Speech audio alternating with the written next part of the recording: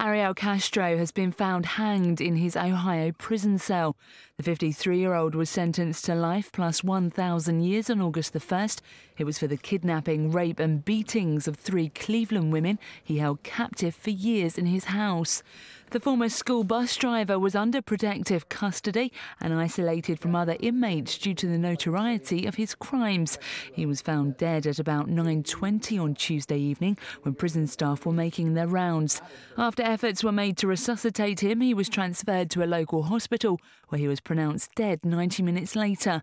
Castro pleaded guilty to a total of 937 offences when he was on trial. His plea deal spared him a possible death penalty.